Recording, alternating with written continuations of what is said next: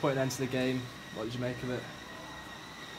Well, disappointing to say the least. You know, I thought we've done enough to at least get a draw out of the game, and we worked very hard. We've had a good shape throughout. We managed to maintain our discipline pretty much throughout the game, which is something we've been working on.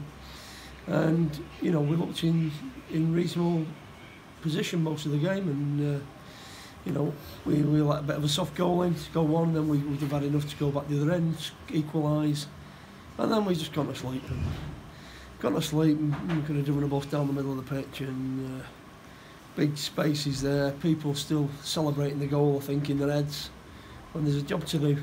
And you know, it was just so disappointing to lose the goal in that manner so soon after we got back in. You know, the game's done, the time's up, pretty much. All we've got to do is lock the doors and just make sure they don't get behind us.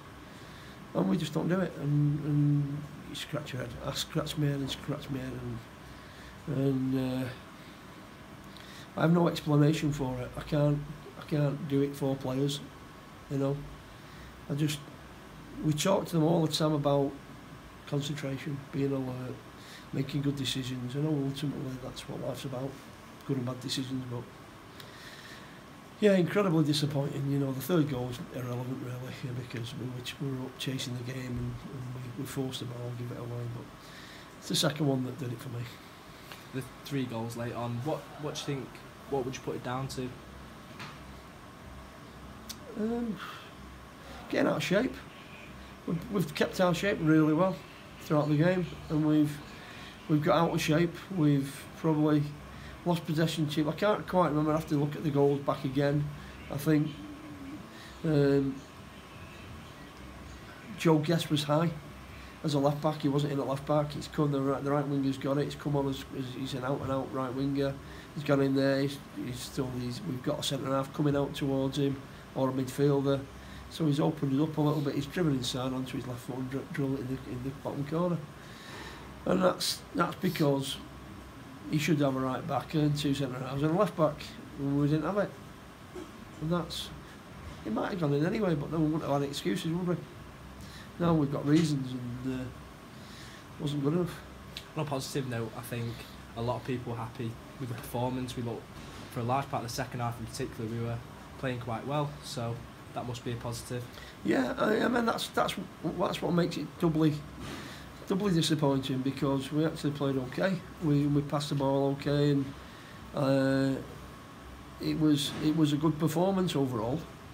And I was pleased, and we definitely deserve to come away with something. They all know that, you know.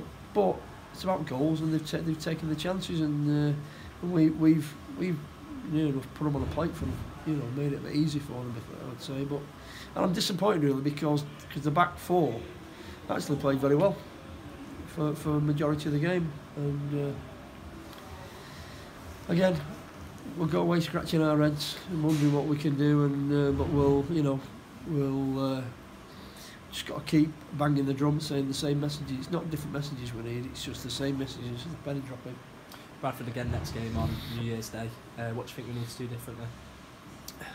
Defend better, probably. It's difficult. It's concentration. When you're defending's it's not about flamboyancy. It's not about, you know, having your head up and seeing a picture. It's about being dogged, being the right side of people, making sure that they know they're in a game, and making sure that you don't get out of shape. And you as a defender, you're very little without your other defenders. It's all about the team, the group thing, the 3 or the 4, depending on what you're playing. And if one of them doesn't do the job properly, it exposes the others. And that's what we've got to do. We've got to get people to stick to doing the jobs properly. And at the moment, we're struggling to do it for, you know, a full 90 odd minutes. Cheers, John. Good, thank you.